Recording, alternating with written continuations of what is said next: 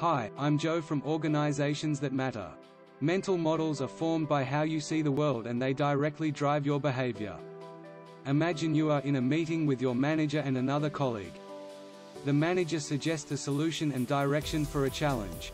You think to yourself, "He's the boss, so I'd better agree." even though you don't actually agree.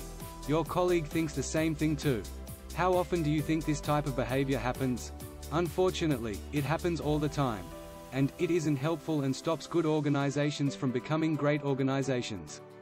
Imagine a different scenario. One where you could say, "No, I think there is another way." what's the difference between these two scenes? The difference is the mental models that are driving your behavior. Think of an iceberg. Above the waterline is your behavior that is visible to everyone.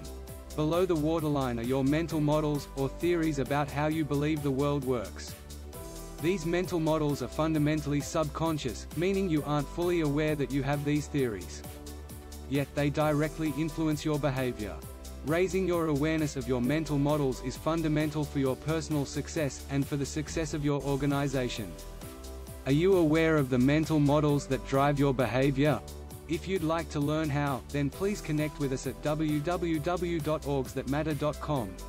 That is www.orgsthatmatter.com.